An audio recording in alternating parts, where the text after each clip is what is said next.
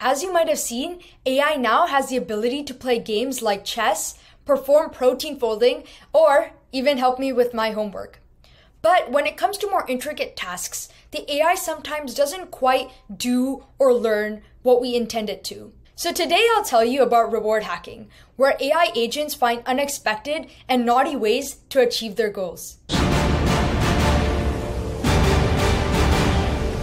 Just kidding, it isn't that serious. Yet. The easiest way to think about this concept is through AI agents playing a game.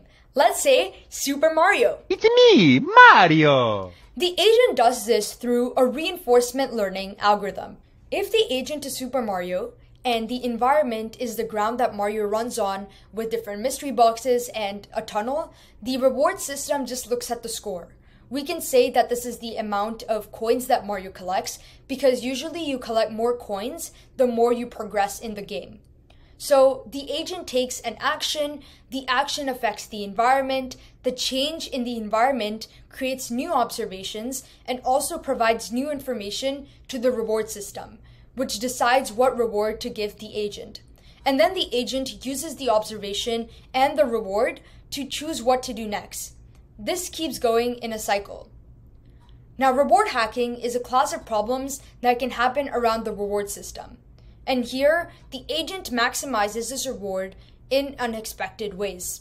In this scenario, Super Mario might just keep jumping up and down to hit the mystery boxes with the coins in it, and then collects them again. It may seem that the game is progressing because Super Mario is collecting the coins, which is maximizing the reward function that we set. But in fact, it's just not moving at all.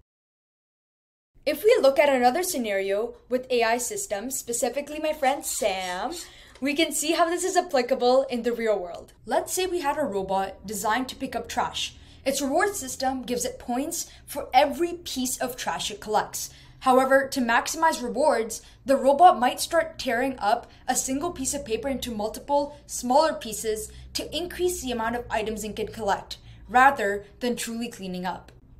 Currently, people in the industry are trying new methods to solve this reward hacking issue, including my work with PhD students from Berkeley and Stanford. Some of these methods are having multiple reward signals, having another agent check the current agent's actions, and rewards based on the anticipated future states to predict that the AI agent doesn't do any bad long-term planning.